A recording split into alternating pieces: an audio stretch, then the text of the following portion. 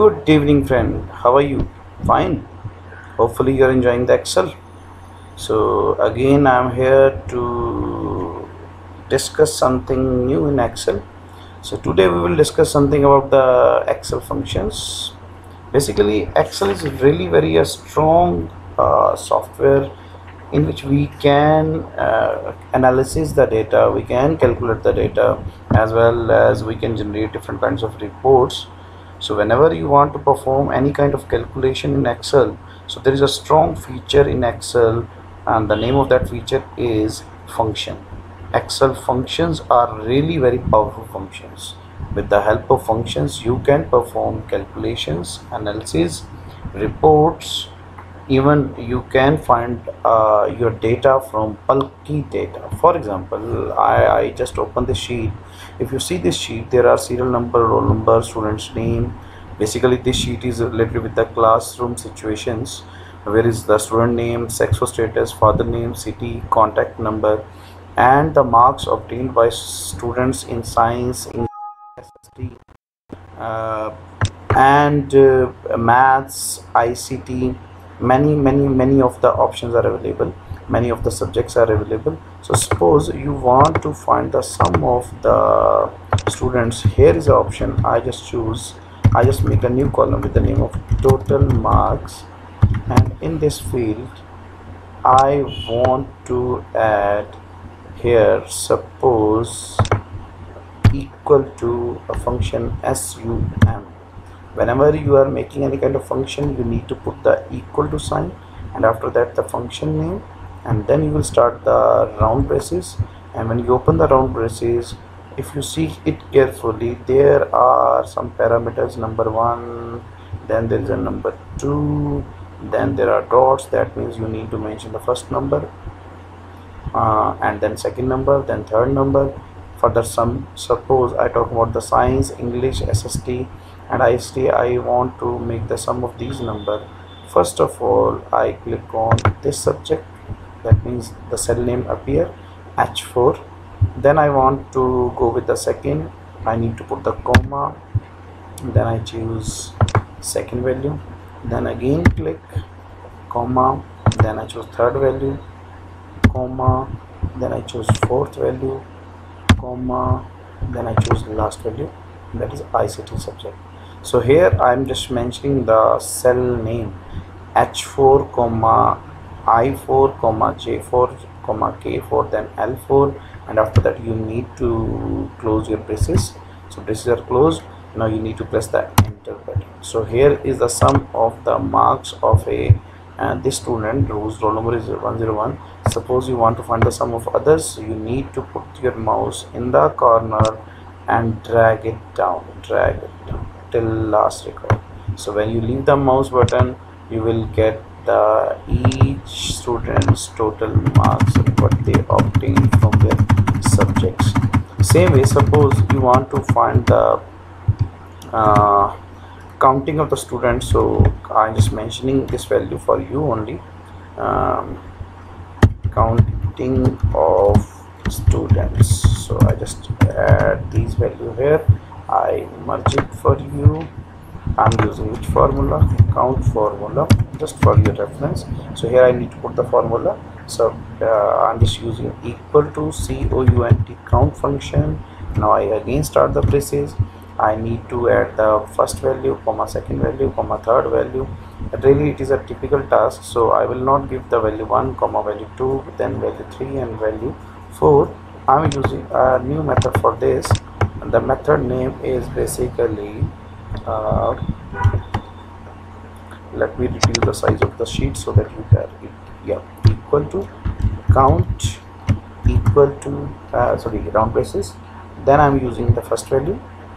After that I put the colon sign from the keyboard, and then I click on the last value. So it becomes the reference. That means I want the value from H4 to H23. H4 is the first column and H23 is the last value. So I just close the braces, press enter button. There are two methods to give the value to the function. Either give the reference from the first cell to the last cell, or second, give one by one value like I do in some function. I give h4, i4, j4, k4 and l4. You can also give with the different manners. Suppose I give h4 and then I give colon sign and then I give the last value, say l4 in a particular row, l4, and after that I just close the braces, press enter. Again the same answer will appear. So you have two choices, either give one by one value or give the reference from the first column to the last value. Okay, but in some cases you want to find the counting of only those records whose value is above of a particular value or less than of a particular value. Suppose I want to count students whose marks are above 45. Now I want the output in the condition manner, so I use the Countif function. For this you will use equal to sign first of all, Countif, again start, first value will be h4 colon h23, the last value. Now the second part, if you see this function, there is a range.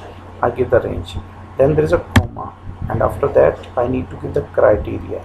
So my criteria is you need to give the criteria in double quotes. So double quotes greater than 45, double quotes close, bracket 1, enter. So here are 11 students whose scores are more than 45 in this subject.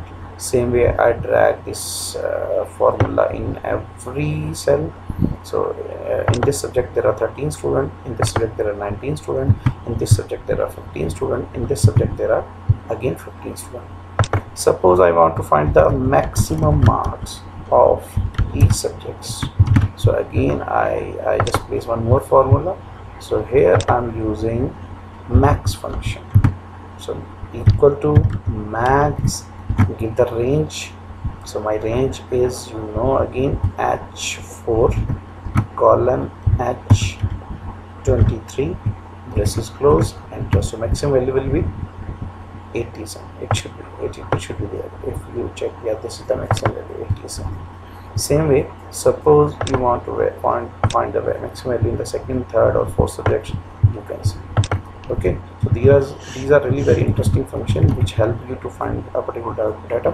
For example, I want to find the, say, total of marks whose scores are greater than equal to 45. Now I change the condition, I want now equal to as well.